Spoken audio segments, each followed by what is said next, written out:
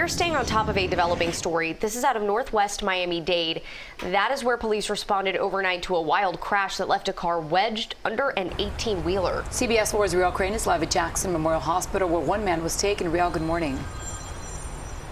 Good morning, Mary Bell and Carly. This was a serious crash. The driver left pinned under a tractor. He was rushed here to the hospital with serious injuries. Let me take you to that scene and show you the video there. This is just beyond the intersection at Northwest 41st and 22nd Avenue. You can see that mangled, crushed vehicle pinned underneath the trailer that is parked there.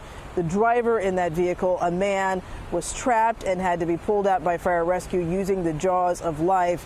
It was hard to watch as that person seemed to be wincing in pain as they were being loaded onto an ambulance. Rescuers on the scene there telling us what we could already really see from our vantage, that the driver's injuries were very serious. The force of that crash sending car parts all over the road.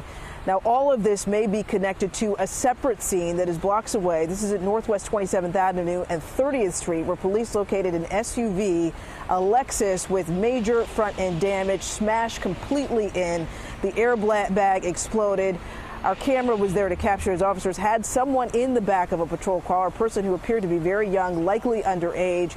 But whether or not that person has been officially arrested in connection with this crash is information that we are still working to get. And right now, meantime, again, the driver's injuries, again, rescuers on the scene describing that person as very, very serious. Whether or not investigators are officially connecting those two scenes, those two crashes, again, is information that we're still working to find out. We're live at Jackson Memorial Hospital. Rielle Creighton, CBS 4 this morning.